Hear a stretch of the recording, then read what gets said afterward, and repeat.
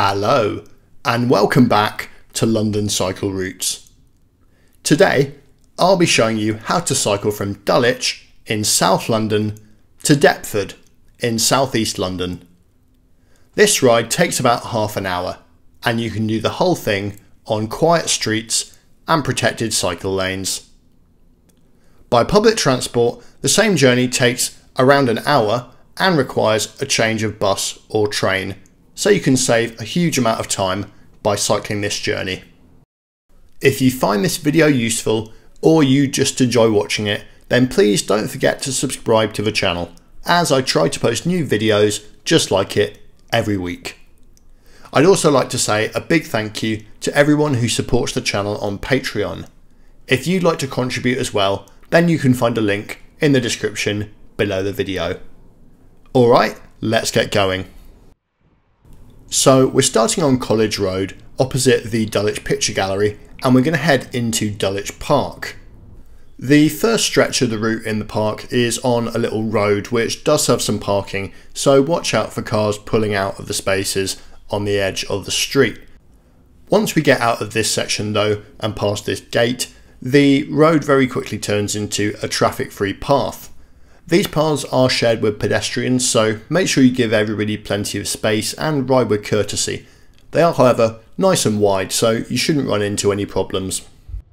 One thing to be aware of is that the park's gates are locked at night, so if you're coming here after dark, you'll need to take an alternative route for this first section. Fortunately, that's not too difficult. You can just continue down College Road and turn right into Court Lane, which is very low traffic as it's closed to cars at one end. Once you go down Court Lane, you should be able to join the route at the gate where we exit the park, just up ahead here. Personally, I prefer riding through the park where possible, as it is just a really nice spot. We're going to head straight out of the park gate onto Anella Road, but just make sure that you're careful as you cross Court Lane and check in both directions for traffic. Anella Road itself is really quiet, as it benefits from the same point closure as Court Lane does, meaning that there isn't any through traffic on here. On our right coming up, the relatively ornate Victorian building is Dulwich Library, if you fancy stopping to pick up a book. This next junction is important to pay attention at, as the right turn can be a little bit tricky. We want to turn right into Etherow Street, but note that there is a bit of a blind corner here, so do check that there's no traffic and then you can turn into here. By the way, that space on the left there, protected by plastic wands, is actually an extension of the pavement. Don't mistake it for a cycle lane. Hopefully Southwark Council will be along in a few months' time and replace that with a permanent pavement build out with proper curbs and such. It's nice to see improved space outside the front of a primary school there, although it does make Etherow Street a little bit tight when it comes to squeezing past cars, so just keep that in mind as you cycle down there. We're now on Freehan Road, which is a really useful cycle link in this part of town. It's quite long and straight, but it's also closed at one end with some bollards, so there isn't any through motor traffic on here and you can usually rely on it being relatively quiet. While it is a comfortable ride, one thing that you should be aware of is the side roads like the one coming up here. These are not closed to through traffic and you'll often see cars running down them at relatively fast speeds and sometimes ignoring the give way lines, so just be cautious as you approach those junctions and make sure you're paying attention. Southwark should probably think about fixing that issue by turning the whole area into a low traffic neighbourhood rather than just having this single closure which we're passing through now. This end of the street is also badly in need of a resurface. It looks like it's been dug up quite a lot and it has some pretty big potholes. Bear left here onto the shared pavement and you get a signalised crossing which helps you cross Peckham Rye West Side right onto Peckham Rye Common. Just like with Dulwich Park, these paths are shared with pedestrians and they're also quite a bit narrower than the ones in the previous park we were in, so just make sure that you're careful, ride courteously and don't give anyone a scare by going too quick past them. Peckham Rye Common is better than Dulwich Park in one respect, and that's that it's not closed at night, so you can ride here at all hours, including if you are commuting from work in the winter where it might be dark by the time you leave your workplace. There are also street lights, as you can see, so it shouldn't be too daunting to ride through here, and it does remain relatively well lit at all hours. Peckham Rye has always been common land, but it was preserved as such in 1868 after, believe it or not, a travelling wild beast show arrived here and set up camp. Local people were apparently concerned that the land might become privately owned or misused, so the local government purchased it for £1,000. It was eventually transferred to the Metropolitan Board of Works, which was the London-wide local government at the time. The Metropolitan Board also built Dulwich Park, which we passed through earlier. After crossing out of Peckham Rye onto Somerton Road, we find ourselves in a kind of maze of streets with very little traffic on them, thanks to an elaborate one-way system and various point closures like the one you can see on the right there. If you need help remembering which way to go at any point in this video, you can always download the map of the route. There's a link to it in the description below the video on YouTube, and it comes in a GPX format file which you can use on whatever app or device that you prefer. It's very much a standard format.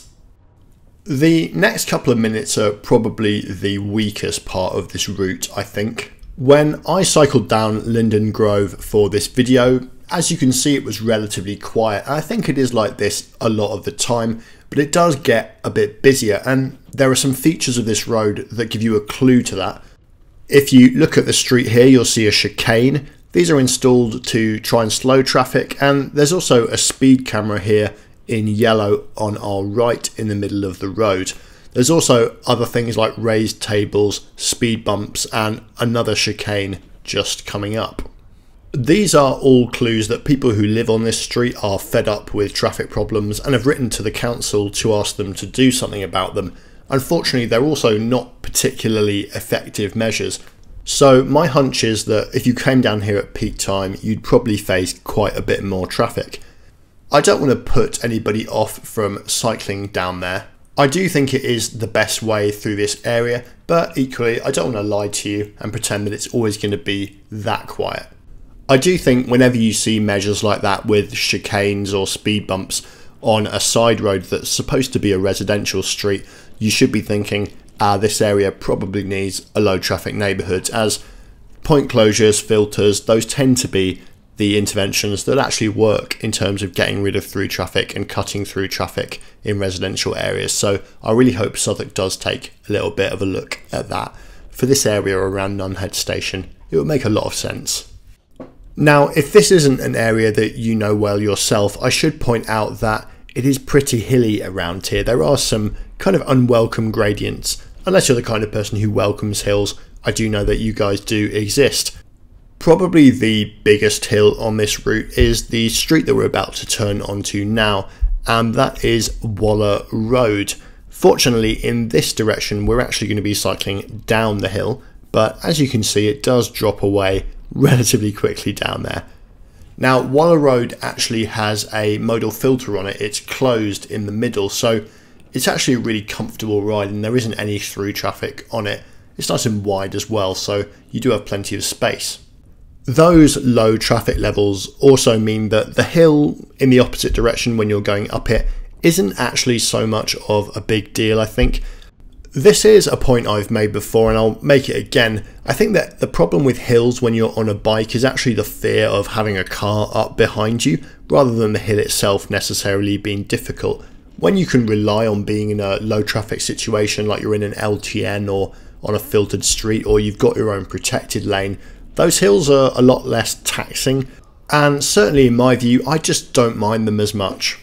By the way, I slow right down here so you can get a look at the building on the left. What do you think that is? It's quite an interesting Victorian piece of public architecture. It's actually a fire station, which I find pretty incredible. That's probably not the first thing that jumped into your mind. If you look here on the left, you can actually see the big engine bays facing onto Queen's Road. Now, we used the Toucan crossing to pass into the Lanchester Way estate, and you have to be very careful here. Do not cycle down these steps. If it's dark, you may miss that there are steps there. You have to go around and use the ramp. Annoyingly, there's a chicane on the ramp which makes things really unpleasant, and given that chicane is there to help people who can't use the stairs, particularly people who might say have buggies, be cycling or in a wheelchair, it does seem pretty bad to have a chicane there, given it actually makes the access a lot harder. The route has become a lot more comfortable and low traffic again on streets without through traffic.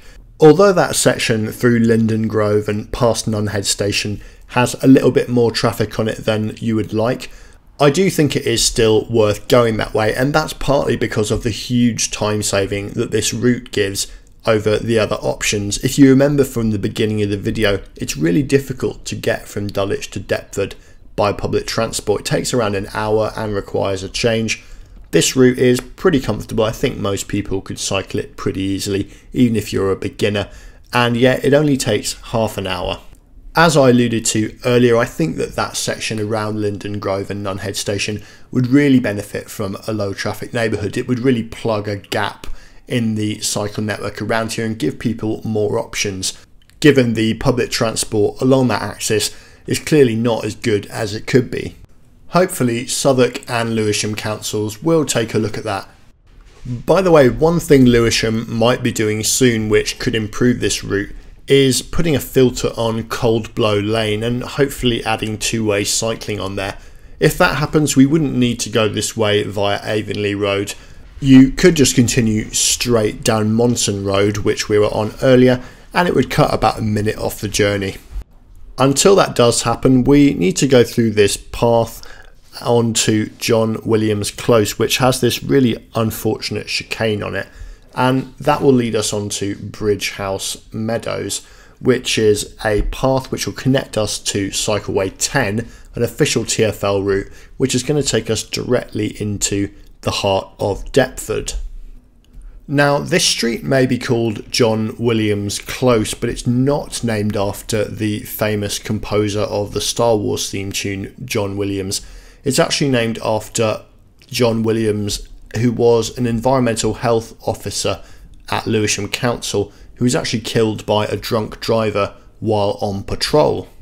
That's a really sad story and also seems like a nice memorial.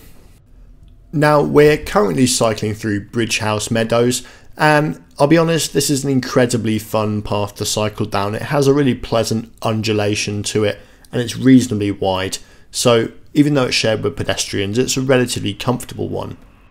We want to cross the road here to get to the shared path on the other side of Surrey Canal Road, and the way we do that is by going into Senegal Way here and turning right up the path. You're not actually allowed to cycle on the crossing itself there, as it's not a toucan crossing. However, that will change soon, as Southwark Council has plans to install a proper cycle crossing over Surrey Canal Road as part of the Peckham to Rotherhithe Cycleway programme, which will hopefully be going in over the next year or so. That will be really welcome, as currently the crossing arrangement is not great, to be honest. As shared paths go, this one is pretty good. It tends to have pretty little in the way of people walking. It's nice and wide, it has a relatively good surface, and it's nicely separated from the roadway by this nice bit of planting and a grass verge. One thing you do need to watch out for though is the entrances and exits to the businesses along the road, like this one here. There could be vans, lorries, cars, etc. pulling out of any of those at any one time, so just make sure that you are careful. We then find ourselves in Folkestone Gardens, which is a park which is open 24 hours. There's no gate to lock or anything like that, and it does also have street lighting, so it shouldn't be pitch black if you're cycling through here on your way home from work or anything like that. We come here a lot on this channel, and I'd just like to point out the nice new playground that seems to be emerging on the right hand side there. It may even be open by the time this video goes out at the end of January, because it looks pretty complete. I might even bring my son there if I take him on the back of my bike. Now, don't miss this right turn down Childers Street. This road is a relatively quiet one, and I never really see much in the way of through traffic on here, although for some reason when I came down here this time there was a very frustrated Royal Mail van overtaking that red car and absolutely powering it down the road, so hopefully you won't see anything like that when you come down here. For the rest of the route, we are following the official route of Cycleway 10, which used to be known as Quietway 1. So you can do that by looking where it says C10 written on the ground. And there's also these green and blue signs on lampposts pointing you in the correct direction. It's pretty good wayfinding, and I don't think you should get lost, especially if you've seen this video. Coming up ahead, there is a ghost pub. You can see on the left there, it's called the Lord Clyde. Used to be a pub and is obviously identifiable as such, but I think it's flats now. Obviously it's great that the people who live there have somewhere to live, but it's always a bit sad to see a pub close, I think. Now we're on Edward Street, which is a protected cycle lane, and this street here actually has the honour of being the most recently constructed curb protected cycle lane that Lewisham Council has built. And it's not a very recently constructed cycle lane. It actually went in 2016, so it's been 8 years almost since Lewisham built any proper curb protected cycle lanes. They have put in some wand protected lanes, a very limited section just south of Lewisham Town Centre, and there was also a TfL scheme on Cycleway 4, but if you count those, there are more recent ones, but that's the most recent curb protected lane the council has built. And it takes us quite nicely to the middle of Deptford High Street, so we've done it Dulwich to Deptford in just half an hour, when it takes around an hour and requires a change to get here by public transport. Do let me know in the comments what you think of that route. You can see there's a bit of a kink at the end. It gets slightly indirect and you kind of dogleg back on yourself from the map. If the Coldblow Lane cycle route goes in, if Lewisham does that, that should cut off most of that kink and save you a minute or two, which will be, I think, quite nice. It's already a pretty decent route, but as I said, I'd love to see some low traffic neighbourhoods around Nunhead Station and around Linden Grove. I think those areas could really do with some improvement, and they're clearly popular cycle routes as well. Make sure you hit subscribe if you haven't already, and thanks very much again to those of you who contribute on the Patreon. If anyone else is feeling generous and would like to chuck the channel a couple of quid a month, then you can find a link in the description below the video. I'll see you guys all again next time.